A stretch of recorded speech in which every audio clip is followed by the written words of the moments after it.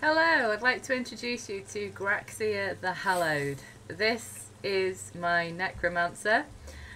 He is quite a character, and I'm going to zoom in straight away on one particular part of his clothing. If you look at his goggles that he's wearing, this entire character, his backstory, everything about him came from those goggles because they appeared in the game. And I wanted, as soon as I saw them, I wanted to create a character who would wear those goggles.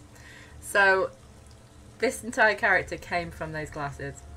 While we're looking at his armour, you can see there that he's wearing dragon bone armour because one of the things that he does is he likes to kill dragons.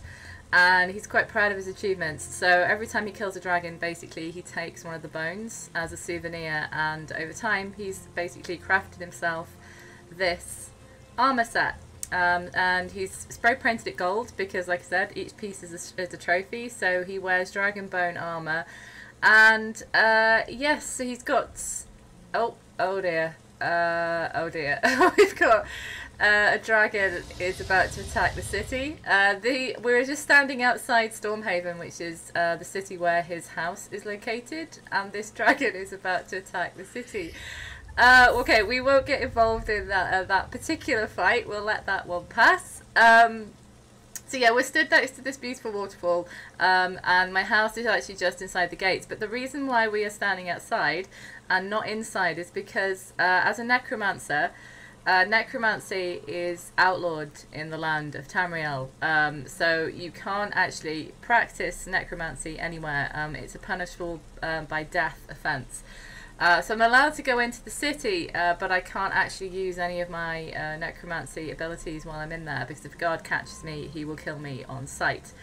I'm stood here with what you can see here is it looks like a beautiful black cat in a witch's hat, but it's actually not a domestic cat. That is actually a very special race in the game called the Alfiq, and they are related to the Khajiit, which is the cat people that you know, the character that I showed you last time, my main character. She's basically a cat.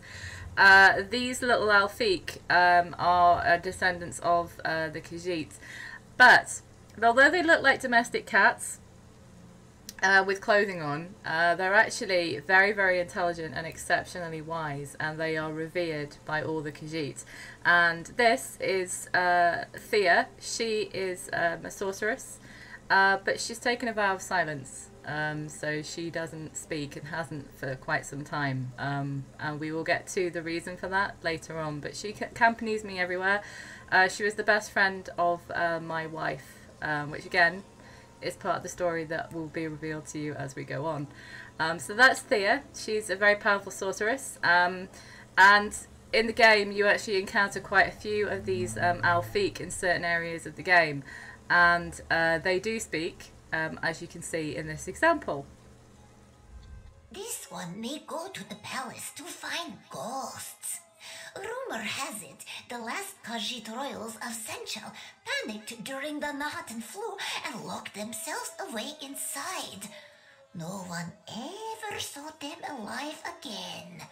Spooky, yes? So, you have these very intelligent cats. Yeah, Thea's a little bit tired. We've been doing a lot of adventuring lately. And then we have this. Now this is Bastian. Bastian is basically my apprentice. He comes with me everywhere, so we'll just say hello to Bastian. Can I help you with something? He will pass comment on certain things as we go through the game. He likes to say what he thinks as we're walking around, so you may hear his voice again in some of the footage that we're going to see in a minute.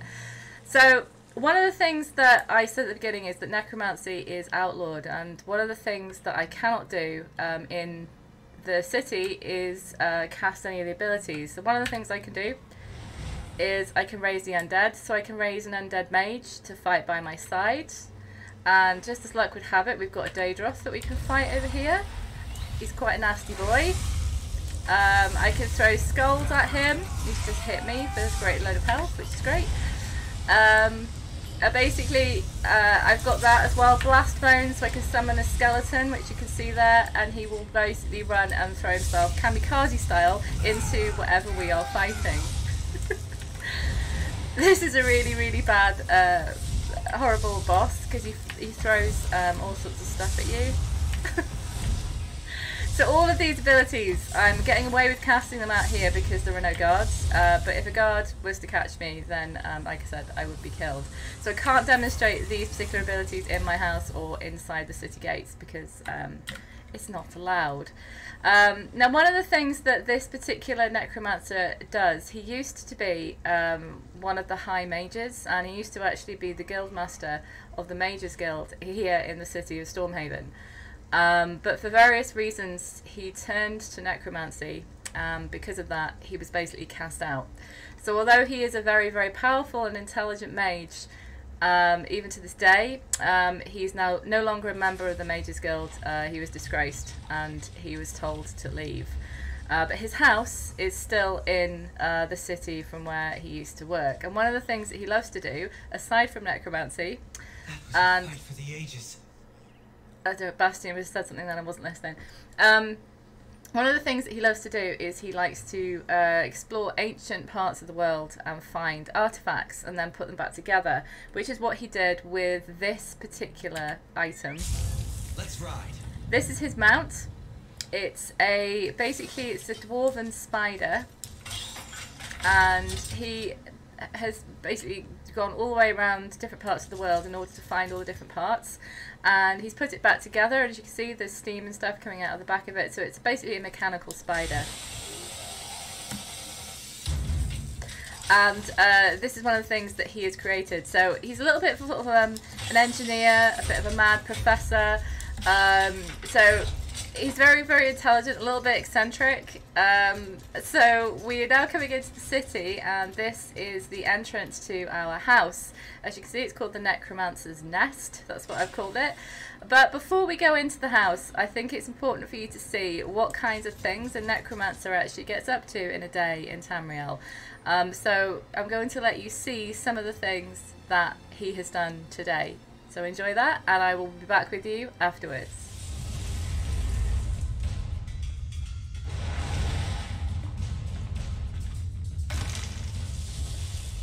Got it.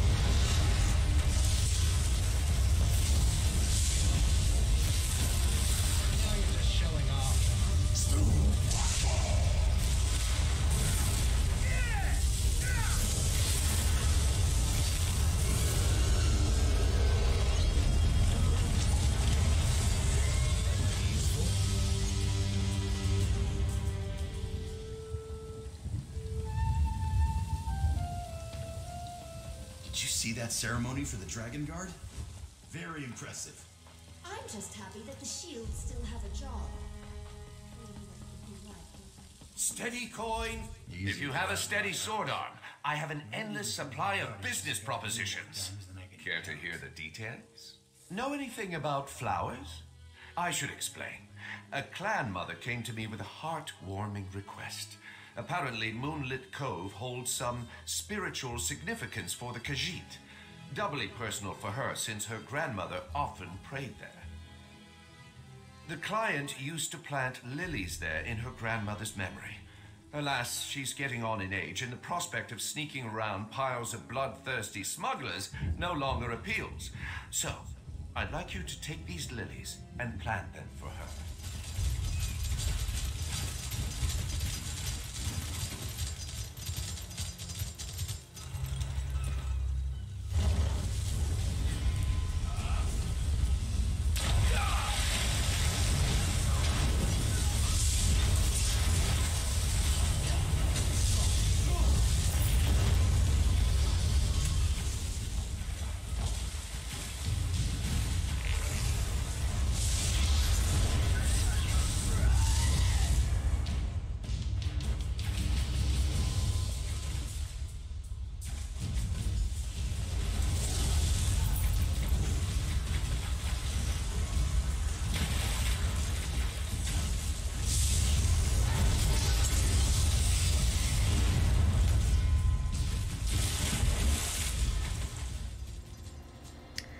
Okay, so as you can see, a necromancer can do quite a bit in one day.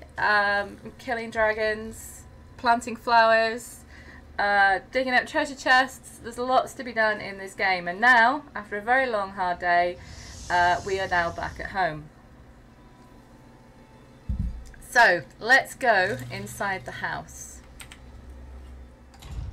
Okay, so here we are inside the necromancer's nest. And this is where I'm going to tell you a little bit more about who Graxir actually is. So, okay, where should we start? He's got quite an interesting history. So, I said earlier that he used to be the leader of the Mages Guild here in Stormhaven. And if you look just over here into the distance, up there, that's where the Mages Guild actually is. So you can see that his home was very, very close to where he used to work. But he no longer works there because he was cast out. And the reason for that is what we will come to now. So he's got quite a sad history, and it kind of explains how he came to be where he is today in his life. So years ago, there was a big problem with some dragons in another area of Tamriel. So if I open the map, we can see here, this is where we are at the moment, in a place called Wayrest, which is in Stormhaven. But if we look at the larger map, so this is the map of the world, this is where we are at the moment, which is in Stormhaven. And over here is where the dragons were released, in a place called Northern Elsewhere. And it became such a big problem that the people of Elsewhere basically turned to the Mages Guild and said, can you please send all of your best mages to deal with this dragon threat? Because if these dragons get out of Elsewhere and they're not contained, they will basically run rampage across the rest of Tamriel. So at the time, he was the leader of the Mages Guild here, one of the most powerful mages in all of Tamriel, so he was sent to deal with the threat. And when he left, he lived here with his wife. They'd been married for quite a few years. She was also a very powerful sorceress herself. But she didn't accompany him because at the time that the threat occurred, she was very heavily pregnant, so she didn't want to leave. So he left her behind, safe here in the house, and decided that he would leave and go and tackle the threat. And he thought that, you know, they both thought that he would only be away for a few weeks at most. But unfortunately, he was away a lot longer than that, and it was nearly a year before he returned home. And he was still fighting the dragons off in Elsewhere when he got a message to say that his wife and son, who had never yet met, were both very, very ill, and he needed to return home very, very quickly. So he did, and he got home as fast as he could, but unfortunately it wasn't fast enough, and by the time he arrived they had both already passed away. So he lost his wife and his only son, who he never actually met. And he has never sort of forgiven himself for that, and he is racked with guilt and grief for a very, very long time. And it turned him quite bitter in many ways. And after he found out that they had passed away, he decided to build this memorial garden for them, which is very beautiful. And as you can see, the sarcophagus and stuff that has been made is very pretty. It's got lots of engravings and stuff on it. This is where his wife and his son are both interred. You can see there on the front, on the top, are some of her favourite flowers. And he's cast there, that light that you can see shining above the sarcophagus there is the light of Meridia, which is basically a blessing. So it blesses both of their souls, keeps them free from any kind of interference or corruption, and it sort of basically protects them while he's away from the house. And he's planted some of her favourite trees and things in the garden as well. So he's made it a sort of a very nice memorial place to come and remember them.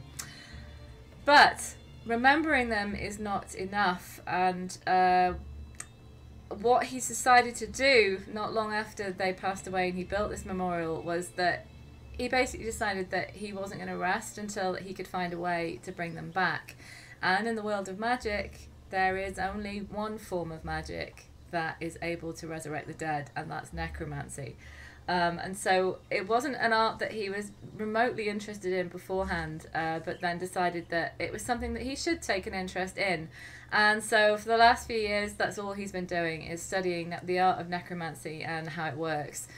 Because in one day he is hoping that he will uncover the way of actually being able to resurrect his wife and son, so he can one day see them again.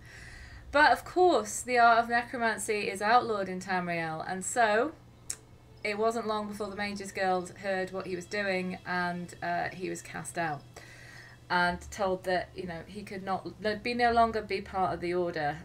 He wasn't exiled because of the work that he had done in order to push the dragons back. In recognition of that, they didn't exile him from Stormhaven, and they let him keep his home, but he no longer works in the Mages Guild. So we have that as sort of a backstory, and this is the house that he and his wife lived in very, very happily for a long, long time. So let's go inside now and see what the necromancer's house actually looks like. So it's a very, very homely, welcoming space, as you can see. Lots of very nice furnishings, ornaments and things that both he and his wife have collected from their adventures together throughout the world. Because they were always together, they worked together, and they did basically everything together. So her no longer being around is a great loss to him, and he feels that pain every day. And you can see that it's all set up very nicely, so there's lots of food and drink and things around the house. His wife was a fantastic cook, and he loved her cooking and her food, and if you look at him you can see that he is a little bit portly, because he does enjoy his food. And I made him that way on purpose, because he is kind of supposed to be middle-aged, so he's in sort of like, you know, mid-40s or something like that. So he's got a little bit of middle-aged spread, and he's at that point in his life where he just thinks, right, if I want to eat my food, I'm going to eat my food. But he really missed his wife's cooking, and so he employed this housekeeper, Caldora, to do all the cooking and stuff for him, because he's pretty hopeless. And he knew that he would be able to do it himself, and also he wants to spend his time doing as much studying and stuff as he can. So cleaning the house and cooking is not something that he wanted to do, so he pays Caldora to do that for him. So we have this very sort of nice homely space, and some lovely music box over here that you can hear playing in the background. So let's take a look upstairs. So again, we've got some lovely furnishings up here. This jewellery box here has actually got a dragon on the front of it, if you look at it, a little dragon on the top. He was given that by Queen Chimera in recognition of his efforts in saving the dragons. Over here he's got, this is his enchanting table, so this is where he does everything with crystals and things like that in order to empower his armour and his weapons. And here is their bedroom, and that is a very important tapestry that you can see hanging over the bed. His wife actually made that. She's a fantastic seamstress as well as being a sorceress, and she created that. So that's why it hangs sort of pride of place above the bed. What is sad though is as we look around this room, this was her dressing table and he's basically left everything exactly as she left it. So you can see here we've got things like her jewellery box, there's her sewing kit, her comb, her mirror, everything basically is as she left it. There's the crib. There's the alchemy set that belongs to him, so he sits in bed reading about alchemy and science and anything that he can find to do with that might link to necromancy. He looks at as he's sleeping at night because it's the only thing that he can think about.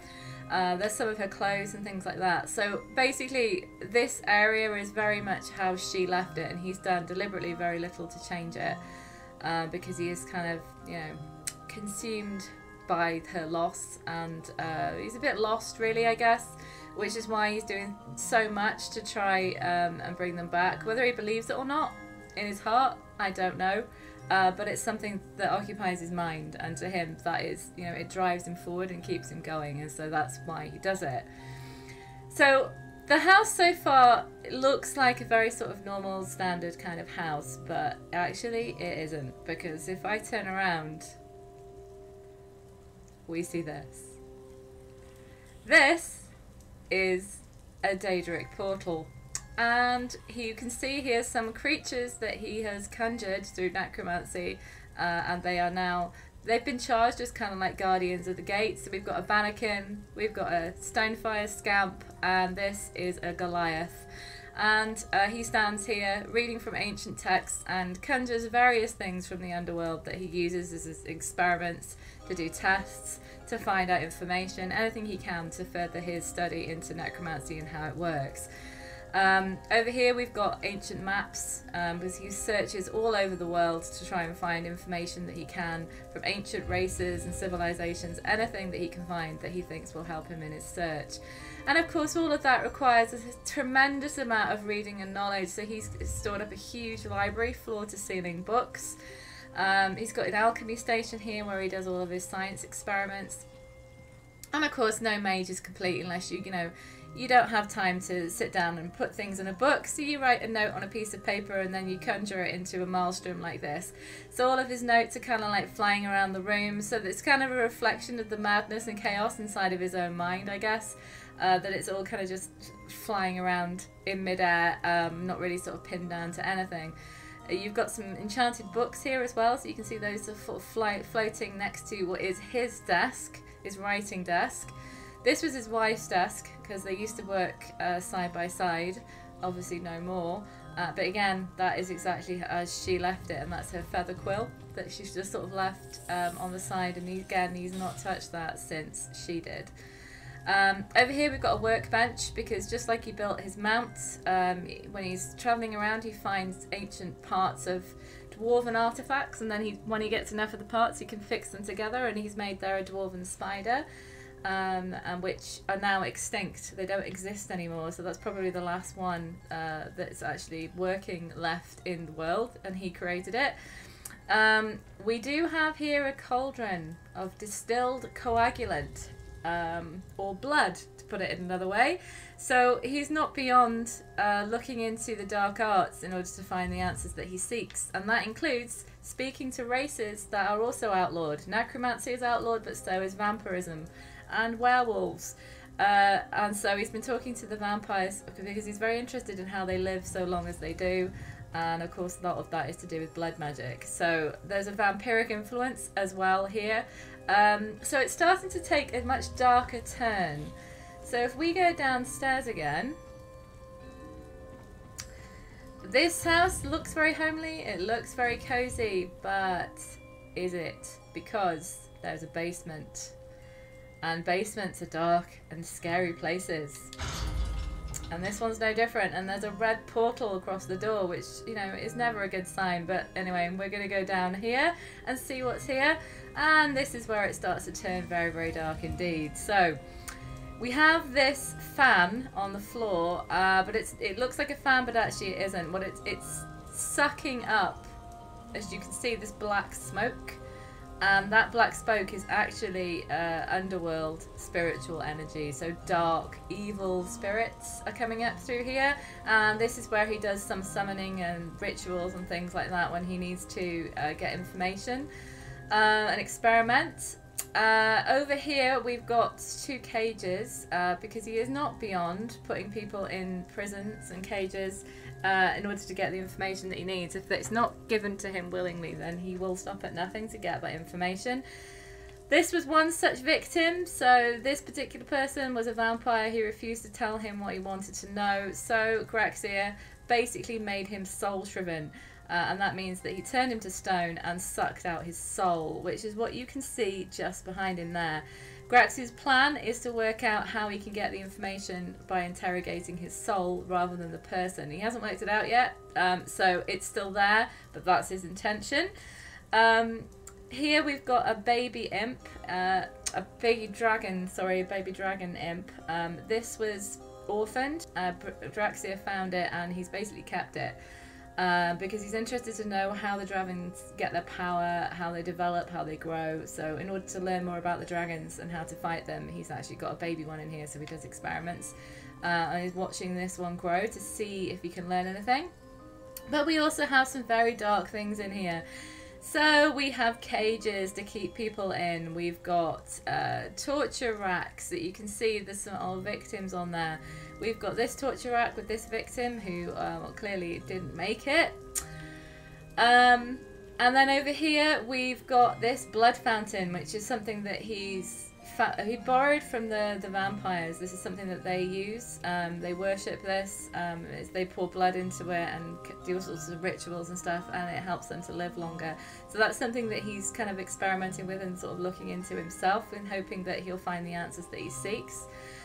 We've got an Iron Maiden here, which you can see is covered in cobwebs. He hasn't used this one for a while, but this one he has. So let's open it. Oh no, look. There it is. There's a poor victim in there that did not survive that encounter. Now, all of this is very, very dark, and if you look on the floor, there's nothing there. But if I walk over to it, as you can see, it started to glow. This is a magic trap. So if somebody comes down here unwittingly, they stand on this part of the floor and they will be rooted to the spot. They won't be able to move. So it's basically a security measure in case, you know, when he's away, somebody was to come down here. But also, obviously, if he wants to catch somebody, you can't see it until you actually walk over it. And of course, he's immune to it because he cast it there. So yeah, we've got magic traps on the floor. And then over here we've got cages of experiments that kind of went wrong. So we've got a death hound over there. This was a jaguar, and as you can see, it's kind of on fire. So yeah, these are experiments that didn't go to plan, so he basically put them into cages down here. So, all quite dark stuff.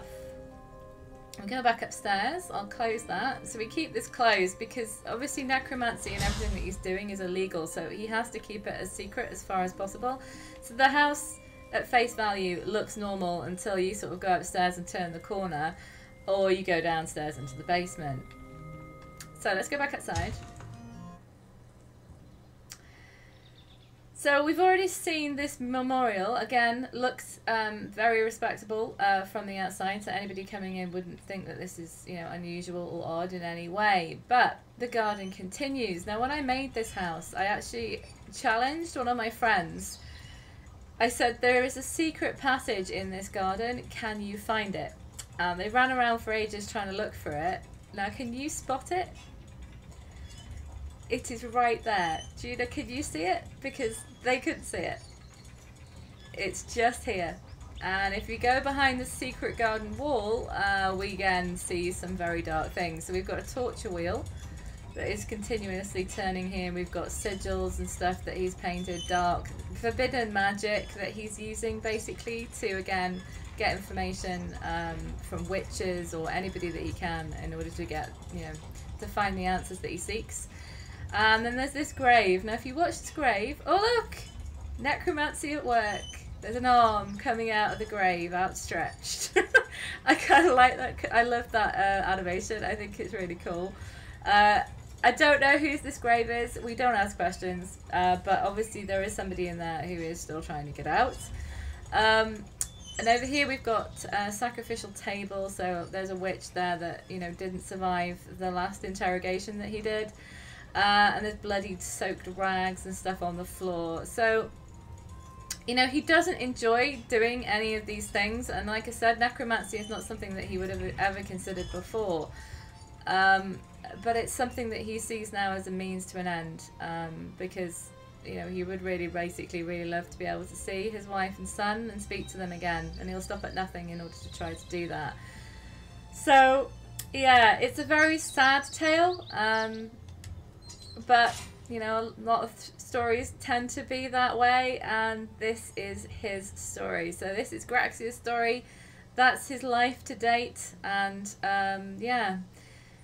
He will keep fighting dragons, he will keep searching, and hopefully one day he will find the answers that he seeks, although it's probably unlikely, because if it was possible, somebody would have done it already, and they haven't. So he won't stop trying though, and he's a very clever mage, so you never know.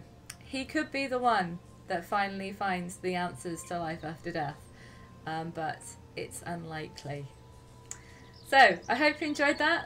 This is Graxir, this is his house, and that was his life. So, thank you for watching.